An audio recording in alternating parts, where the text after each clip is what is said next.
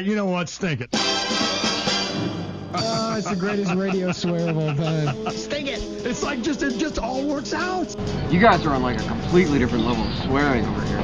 How did you come up with stink I have it? no idea. I think I was trying to cuss and my mind wouldn't let me, so it just said, stink it. But you had the wherewithal to stop yourself from swearing. Yeah, Mo, that team sure did suck last night. They just plain sucked. I've seen teams suck before, but they were the suckiest bunch of sucks that ever sucked. Homer, watch your mouth. I gotta go. My damn wiener kids are listening. No, I've never even come close to swearing. I don't think I've come close either.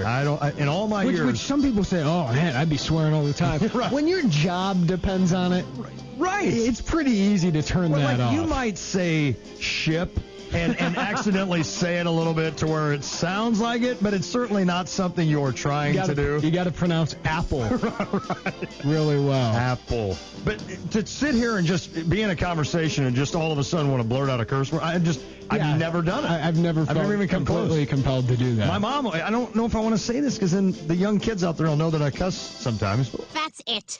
I asked you to stop this, and you didn't listen to me. I'm sorry, but you left me no other choice. I called the FCC. Oh, yeah, I know all about the FCC. And you'd hear this just onslaught. And I'm like, whoa, what was it? Wow, I don't even know like 4 of those words. What is that? That's a new one. Right. It's like the Dad and Christmas story. It's a clinker! That blasted stupid furnace, that gummit. Oh, blast it!